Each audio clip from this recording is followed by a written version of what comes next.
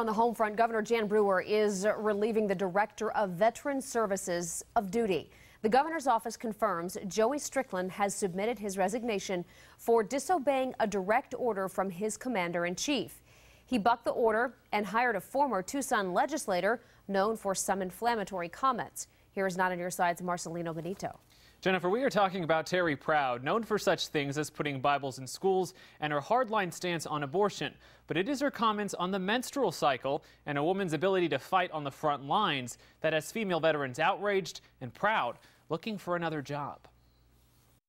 The news spread quickly. Comments about menstrual cycles and women in combat got Terri Proud fired from the Arizona Department of Veteran Services. This issue is the most absurd thing I've ever seen happen in the state of Arizona. The Arizona Sonora News Service reported Proud said, quote, "Women have certain things during the month I'm not sure they should be out there dealing with. I don't know how to address that topic in a very diplomatic manner."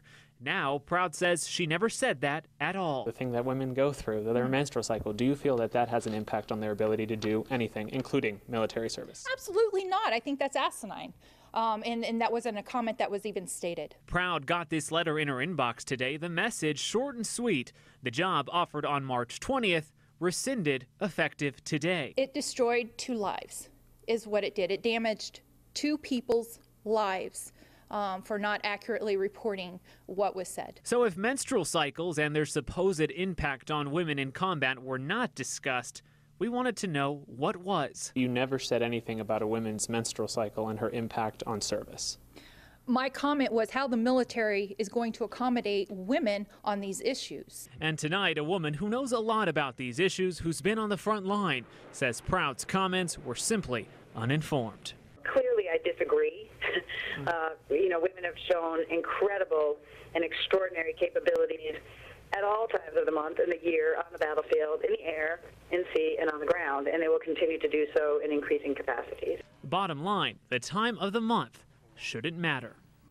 Now, we reached out to the Arizona Sonora News Service to see what they had to say about Proud's interview with us. They tell me they stand by their reporting, and Jennifer, they say Proud did in fact make those comments on the menstrual cycle. Marcelino, thank you. Appreciate it.